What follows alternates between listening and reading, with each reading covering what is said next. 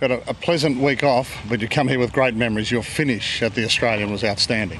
Yeah, it was nice. You know what? I think that whole back nine, going through it, I never missed a shot. So, yeah, the confidence from doing that and then seeing again was, it's always good to get some confidence. A lot of Aussie fans out there supporting you as well. We know it's a little bit tough at the moment. You're on the secondary tour. You'd love to work your way back to that full US tour card.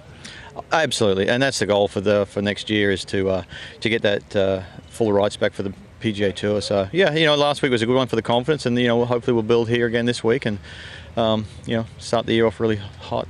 Quick comment about what's before you this afternoon. A brand new front nine. Yeah, it is. They've done a good job. The courses, I'd hate to be one of the green staff this week. There's been a lot of pumping of bunkers out here, but they've done a great job. The course is still very playable. So hopefully, the storms will stay away and we'll be able to shoot some good numbers. All right, we look forward to it this afternoon. All right, thanks, Paddy.